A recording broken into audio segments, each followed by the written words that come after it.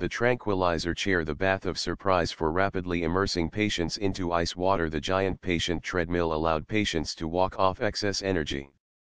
Dr. Young's ideal rectal dilators exhibited in the museum. The Glore Psychiatric Museum is a museum located in St. Joseph, Missouri, United States.